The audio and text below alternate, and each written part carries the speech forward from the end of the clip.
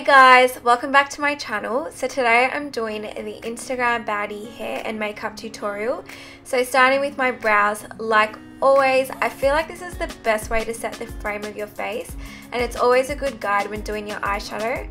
I'm taking the Anastasia's Dipbrow Pomade in chocolate on a Sigma brow brush, and I'm creating really dramatic brows. I always start at the tail and slowly make my way to the front of the brow as my brush runs out of product. And to create those really Photoshop brows, I'm outlining them with my MAC Studio Finish Concealer in NC42. And this is just to give you a really defined, crisp finish. It looks all whack now, but it will blend with your foundation later. This is an Instagram baddie look, so you want the makeup to look as flawless, airbrushed and photoshopped as possible. You guys already know how much I love MAC Layin Low, so nothing new here. I find it's the perfect creamy beige to cancel out all discoloration and really make the eyeshadows look vibrant. And then I'm setting the lid with this loose powder to blend out the shadow work seamlessly. You can use any loose powder that you have. Just make sure that it doesn't change the colour of your eyelids. For my eyes today, I'm taking the BALM Nude Tude Palette and first using the shade Sultry to carve out my crease. At first the colour isn't as obvious on my skin tone, but it's a buildable shade which eventually creates the perfect transition in my socket. And then picking up that chocolate brown eyeshadow called Sleek, I'm mainly focusing this on my outer lid to create a C shape. This colour is to pretty much connect to my crease with my upper lash line. And I can never finish my eyeshadow without doing my winged liner midway. So here I'm creating a dramatic wing and really making sure it's long and razor sharp. And then once creating the wing, I'm going to add more of that sleek shadow for more chocolate smokiness, and then buffing out the edges with Sultry again for a well blended look. To smoke out my wings, I used Serious, which is the black shade in the palette, and focus this where my wing meets my top liner, and then working this in small increments only, as it's really tough to blend out black shadow if you go in all at once. And I did this using the Anastasia brush I received in one of her palettes. For lashes today, I'm using my Model Rock Feline Vibe set, which are their double layered lash styles, and grabbing the top pair and my Duro glue, I applied them right after applying my Maybelline Pumped Up Mascara.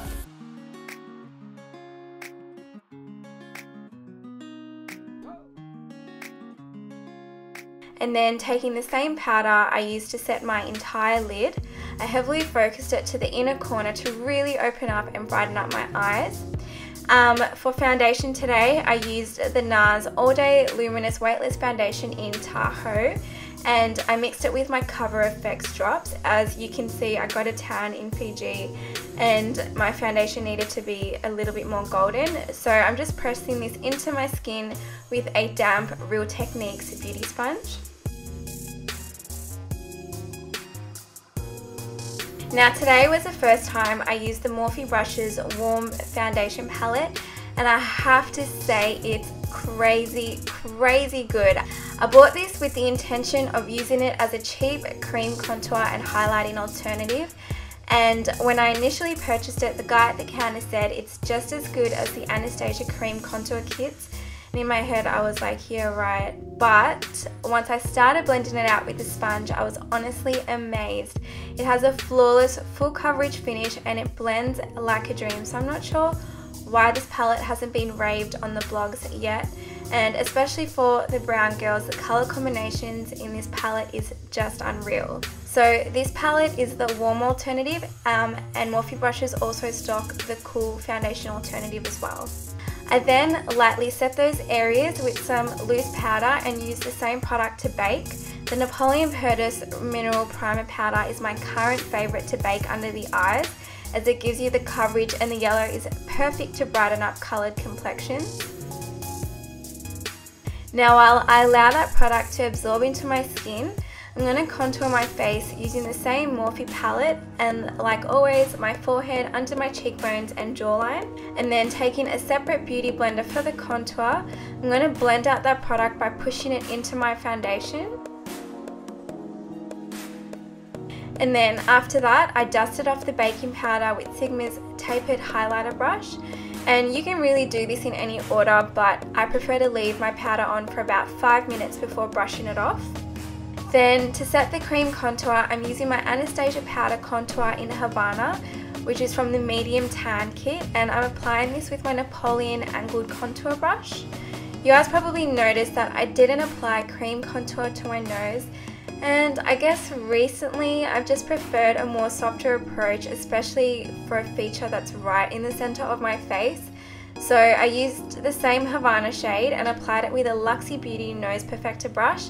And then cleaning the brush, I used the same side to soften the edges to seamlessly blend into the skin. And then going back with the Sigma brush to lightly blend it all together. For today's highlight, I'm using Anastasia's kit in that glow and picking up that shade Dripping in Gold, and like always, focusing it on the highest points of my face. I decided to skip on blush today as I didn't want too many distractions, and I just wanted to focus mainly on my eyes and lips. For my lips, I took MAC's lipstick in Thin, which is a new favourite of mine. It's darker than MAC Diva and Hearts Aflame, as I wanted a really rich red shade. Now that my lips are done, I can go back and finish my eyes. I took the brown shade Cold Sleek again and smoked out my lower lashes with a bullet brush. To tie my eyes and lips together a little more, I took the red shade from the eyeshadow palette called Sexy and only applied this to my outer upper crease, and then I really blended it into the chocolate brown shadow as well. Now, I have used the crap out of this product, and I guess that's why the brush head looks a little flimsy at the moment. It actually broke off the wand while I was filming, and all this black mascara fell on my face, which was just awesome. No, but seriously, the product perfects your lower lashes, especially if you're into that doll eye effect. And for my inner corner highlight today, I went back to Dripping in Gold from the Anastasia Glow Kit, and that was just to further tie in the eye highlights with my cheekbones. And that is the makeup look complete, guys, so let's get straight into the hair. I got this black grey ombre wig from Everyday Wigs, which also came with a detangling brush and a wig cap. I also have a coupon code listed below for you guys, and check out their stuff on their website. Now, when I started putting on my wig, my fiance had just come home from work and he helped out with the application, and he's honestly just really good with styling me in general. If you guys have me on Snap, you've probably seen some of the custom made jumpers that he creates under Creative Agency, and a lot of the shoots we do together are all under his creative direction, and so this was just kind of like right up his alley, even though he's never done hair before. And that's the finished look, guys. Hope you guys enjoyed my take on the Instagram baddie look. Leave a comment below and also give me some Halloween suggestions. Don't forget to like, share and subscribe. Love you guys. Bye.